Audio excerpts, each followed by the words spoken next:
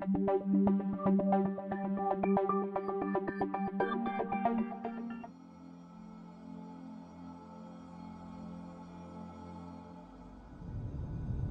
female reproductive system is made up of the external and internal genital organs.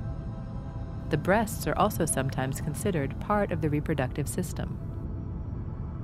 The vagina is a tube-like muscular organ that connects the external genital organs to the uterus. It is the passageway for sperm to reach the egg in the uterus, for menstrual bleeding, and through which babies are delivered during birth. The uterus is a thick-walled organ in the middle of the pelvis that functions to support the developing fetus. Its muscular walls contract during labor to push the baby out, and the cervical canal widens to let the baby through. The two fallopian tubes extend from the uterus towards the ovaries, where eggs and the female sex hormones are produced. During puberty, the ovaries increase the production of estrogen and progesterone, causing a sequence of changes that include breast development and menstruation.